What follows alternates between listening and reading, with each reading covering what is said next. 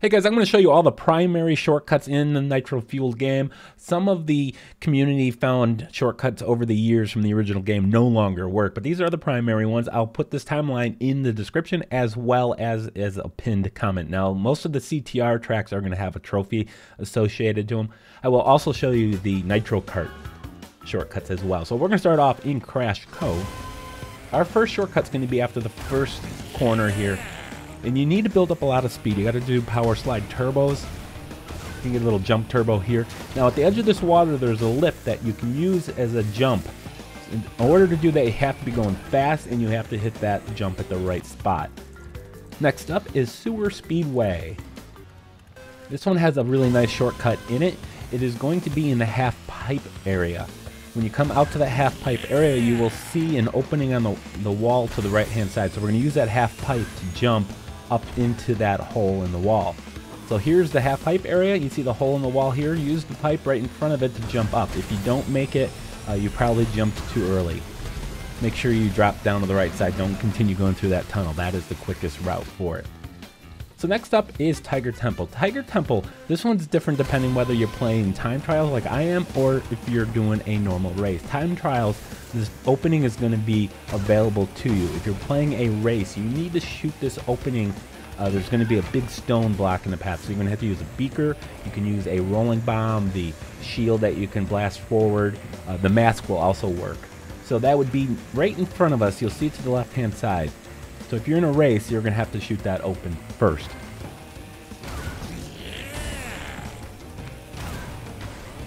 So next up is Papu's Pyramid.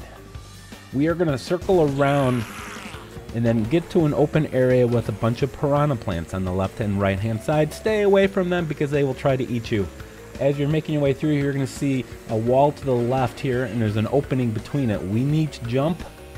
And then I'm going to just kind of let go of my controls and then jump over to this section here. So it's really two different shortcuts right back to back from each other. Not entirely sure why I ran into that tree. So the Polar Pass, we're going to eventually get to a tunnel with a bunch of, well, not a bunch, but the two seals that are going to be sliding back and forth at the end of it. It's going to be right after this bridge just up ahead. Now what you need to do, again, build up enough turbo. Get your reserves up.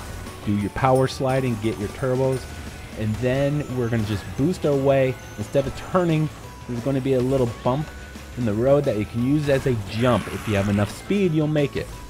Also, make sure you cut the corner, the final jump before the start line. So Dragon Mines, this one's pretty cool. I like this one. We're going to eventually reach a part after we go through this little area with the gems in it and the water. You're going to see some mine carts traveling from the left to right, and we need to follow the mine carts into the path. So I'm going to stop here just to explain this. So you see those carts? Now you've got to make it through the opposite side without getting hit by one of these carts from behind in order to earn the trophy for this.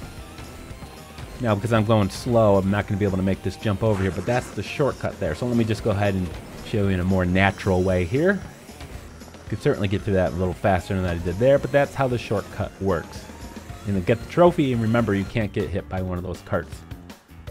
Now, Blizzard Bluff has boy, this is going to have several shortcuts in it, and you need to build up a lot of speed heading to the first one. There's actually one right at the starting gate. We'll get that one last. So past that rolling ball, make sure you've got your turbo up, get your reserves up, powered slide over here to the left-hand side, and jump across. Two more shortcuts right in front of me here. You see these fences? Well, I didn't quite make that one, so let me just go ahead and try this again. A lot of speed, drift, and if you time it just right, you'll be able to jump over that fence and cut a corner. Now, let's mention there's two fences here, so that was this back one. This is the front one. Now, there is one more technical shortcut as pertaining to the trophies right after the starting gate, and you just go through this little opening here on the left-hand side.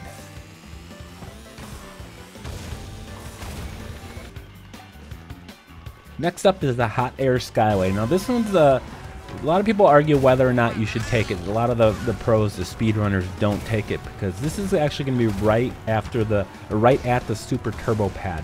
You can go left or right, and we're going to jump right for the shortcut. Which again, many people argue whether or not it actually is a shortcut. But if you take this super turbo pad off to the right hand side, you can land on that shorter path.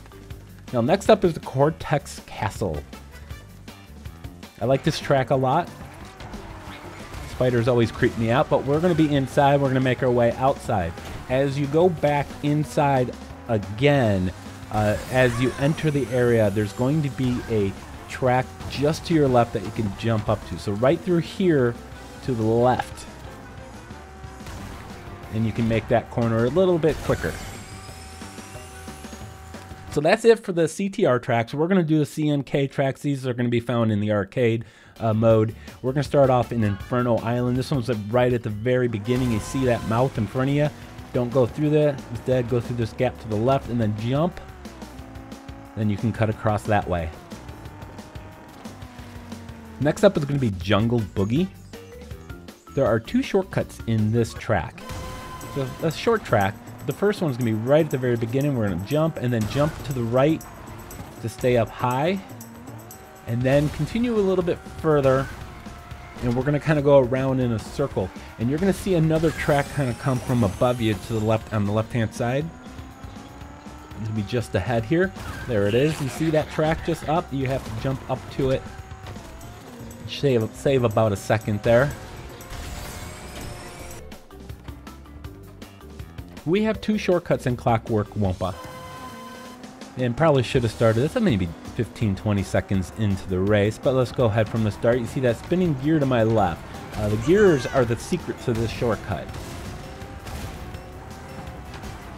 See another gear to our right. Well, eventually the track is going to have an arrow pointing left. Instead, you need to continue straight and jump across the top of these spinning gears. There's 3 of them total. And we're going to find another shortcut just up ahead. In order to do this one, you're going to have a lot of speed. So we're going to kind of slide up this ramp, jump off to the left-hand side to complete that.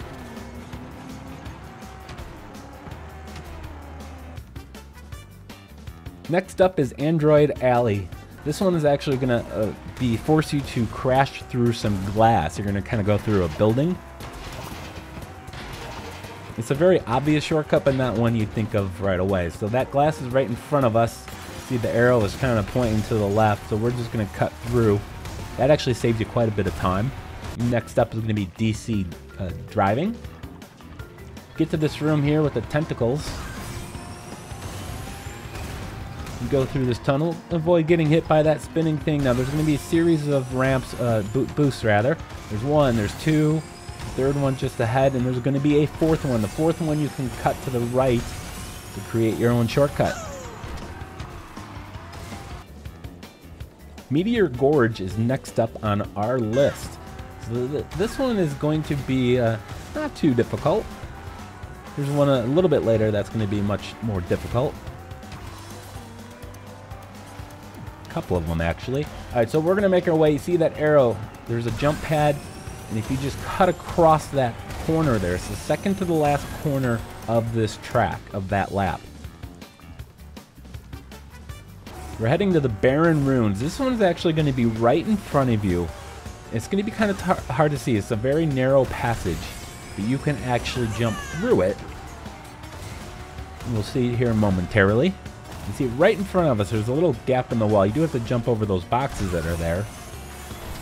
So it's right before the finish line. Out of Time has a shortcut relatively early. You're going to see on the right side of the track a fence that if you have enough speed, you can hop over rather. So we're going to take this corner, drift in there. Here's the fence. You want to kind of drift off or jump off the right side of that fence. Assembly lane. This one's kind of tricky. It's going to take some practice to get, but we're going to have a big corner here. We're going to skip it all and just jump right over it. Now the Hyper Spaceway. This might be the most difficult shortcut I found, at least. It's actually 2 different shortcuts. You can just do the first part of it if you want, or if you could do both of them, it's even better. Now for this, we're going to go through a teleporter and we're going to come out of it having to power slide off to the left-hand side. We're going to drop off the track and we're going to jump over to the next area. and then go to the right. That was the first shortcut. Here's the second one. In order to do that, you have to have really high speed. It will not work if you're not going fast enough. So that is the shortcuts. Hopefully the community finds some more secret hidden ones. But thank you for watching. We'll see you soon.